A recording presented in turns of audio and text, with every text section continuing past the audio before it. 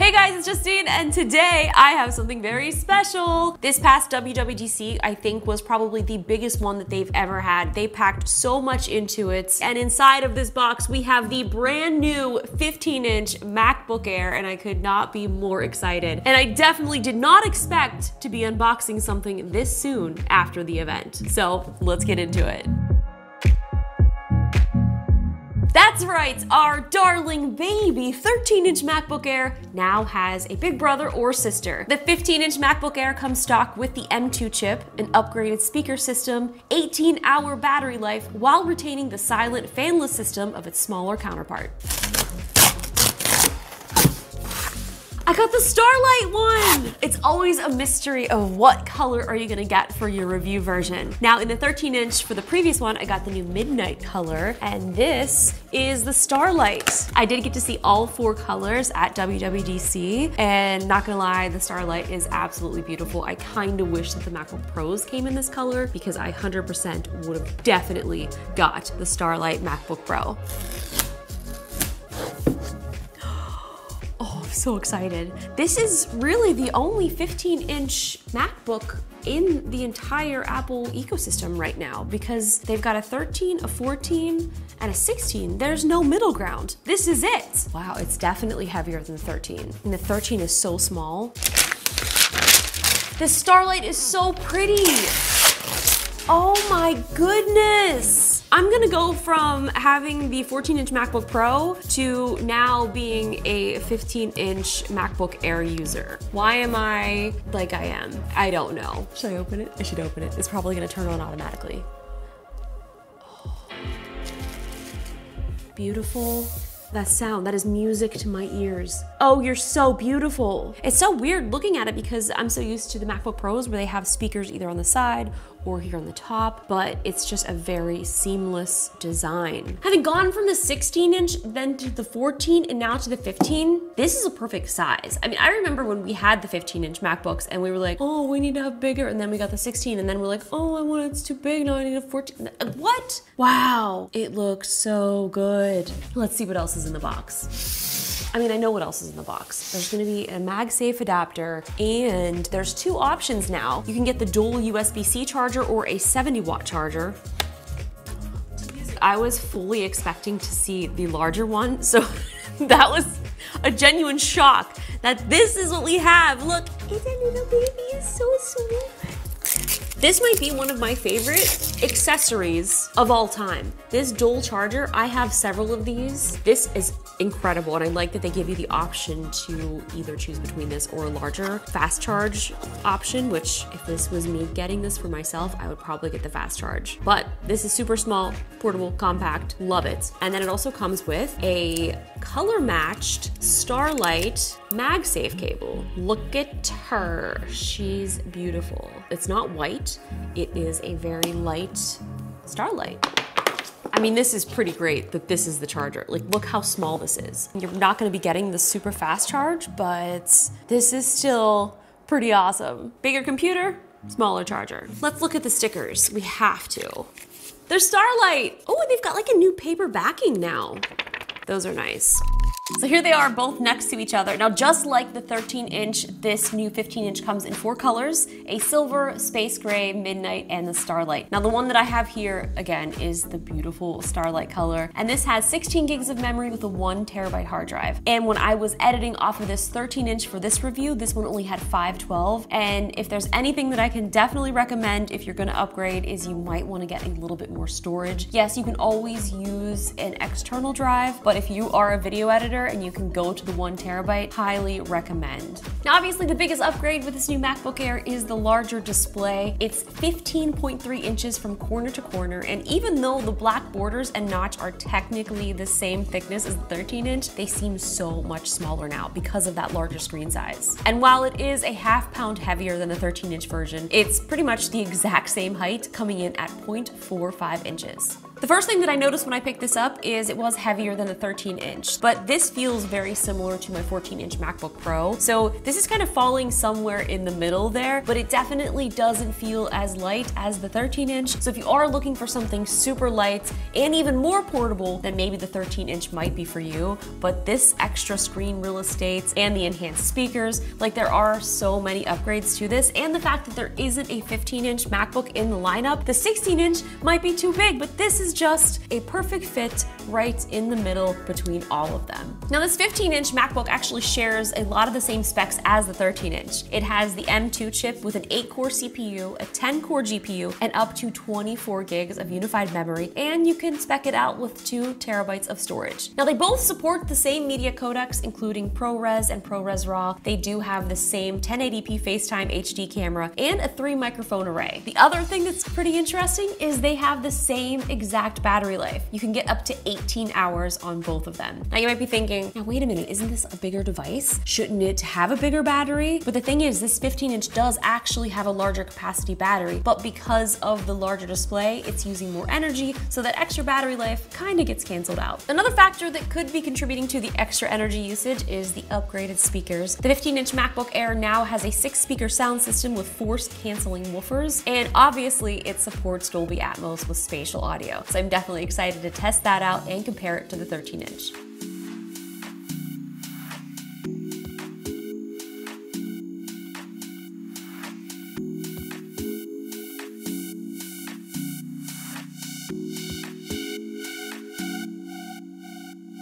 So I just sat down at the park to do a little editing, and this was my first test. Now obviously I've used the 13-inch MacBook Air. Now using the 15, I kind of forgot how fast it is because I've just been using my MacBook Pro for so long now, and I'm beyond impressed. I just dropped in all of those 4K clips that we just shot of the unboxing, and it was so incredibly smooth. I'm editing in a multi-cam timeline right now, and I'm quickly switching back and forth between these clips, and I'm even running in better quality, and there hasn't been a stutter yet.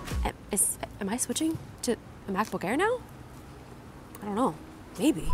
So I've been editing on the MacBook Air 15-inch, and my conclusion is this unfortunately doesn't feel like a MacBook Air because it is so powerful and just the display is so vibrant. The Pro and Air category has now, I feel like, kind of merging together. The only thing that sets this apart from the Pros, I feel like, is the fact that it doesn't have the speakers on the front and it's so thin. Obviously, you are going to be getting more power with the Pros, but for pretty much my everyday simple editing, and when I say simple, I'm editing with 4K and 8K footage, and it still is handling it like a Pro. It's making me so confused on what to even recommend to people anymore because this is so impressive. I just can't even. So the first thing I want to show you is my timeline that I've been working on with this video. This is all 4K. This is actually a multi-cam timeline, so I can cruise in here. We've got both of our frames there. This makes it super fun and easy when I'm editing. I could just go through and select if I want my first angle or my second angle. Look at that. Everything super smooth. It's running so great. Now another thing that I have is I've got a bunch of 8K ProRes footage, so I just kind of want to throw this into an 8K timeline and see how it performs. So all of these clips are 8K ProRes. Let's just toss it into this timeline, see how it runs. I mean, zero stuttering. It's running perfectly smooth. Wow. All right, well, I'm shook. Like, does this mean that I could get away with working on just a MacBook Air? I definitely would have to completely spec out the solid state drive because I don't think I could survive with 1 terabyte. Like, I already filled it up and I've barely got all of the footage for this entire project on here. 2 8K clips stacked on top of each other. Let's throw another one, see how that looks. I mean, it's running great. Smooth, no stuttering, nothing. Okay, looking good to me. So now I want to test out something else. How about a little bit of Lightroom? Okay, so here's some photos from a shoot that I did for my pink iJustine cables, which, by the way, if you haven't got one already, you need to. You're missing out. So I'm gonna find one of those photos. I mean, I'm scrolling through here and these are just loading in so fast, like basically just like nothing. I mean, this is not even flinching at editing any of this. It's just working super smooth. This makes me so excited for the future. I mean, I know I'm living in the now, but the fact that this is so powerful and so small and thin, like, what's next? What is next? I don't know. Okay, now I'm gonna copy that to the next one. I mean, that's just definitely not like a super great edit. Like, I'm not proud of that. So don't think, wow, Justine, is that your editing skills? No, it's not great. But I did want to show you how quickly you can just copy and paste that on other images, and it's working almost instantly. Okay, well, we did that. Now what about gaming? Got a couple of games here. I'm not gonna play NBA 2K23 because I'm not good at it at all. How about Hot Lava? Now the cool thing is I can sync up a controller to this. You can connect an Xbox controller, a PlayStation controller, or even a Nintendo Switch. So we're gonna connect an Xbox controller and it automatically pops up here super quick. There it is. Time to game. Here we go, let's go. This game is actually really fun. Oh my gosh, okay, here, we're in.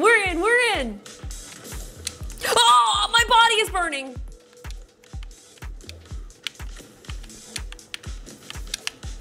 Oh, this makes me so nervous. Oh man, okay.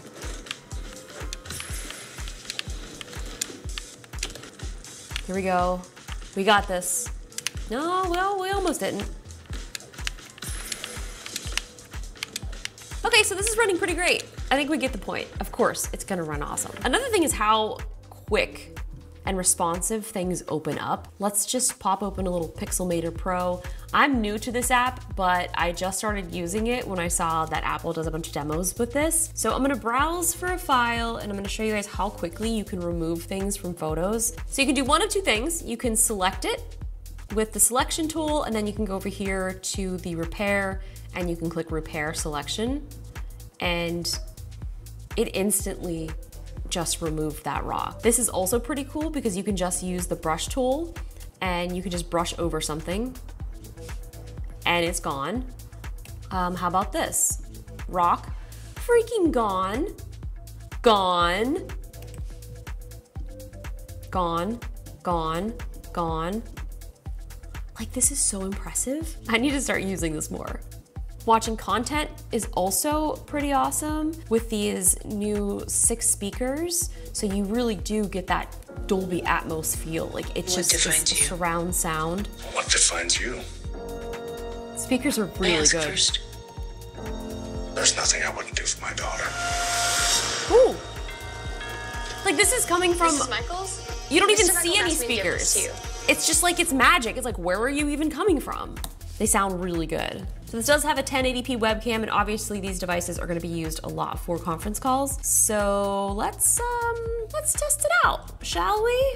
It's so crazy to see how far we've come because I used to use the iSight camera on my first MacBook. That's what I was shooting my YouTube videos on. So the fact that this is what we have now, like, I can just hit import and I can actually use this FaceTime camera right here in Final Cut, and it's so fast. Look at this, this looks so good. Okay, I'm gonna import. I just hit import.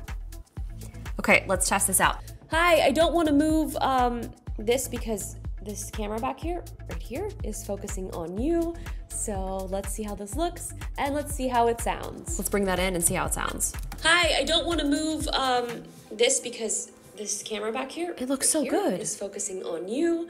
So let's see how this looks and let's see how it sounds. That is not a flattering angle. Wow, okay, so I'm definitely super impressed. And like I said at the beginning, this doesn't feel like an Air. It feels so much closer to a Pro that it also makes me wonder, like, what are you gonna do in the Pros to make them even better? All I know is I feel like any Mac that you get at this point with any of these silicon chips, you're gonna be so happy. Well, thank you guys so much for watching. I hope you guys enjoyed this video. I would love to hear from you in the comments below if you guys have any questions about any of the new Apple devices, WWDC announcements. I would love to hear them and hopefully I can answer them for you. I'm gonna go finish editing the video that you just watched. Bye.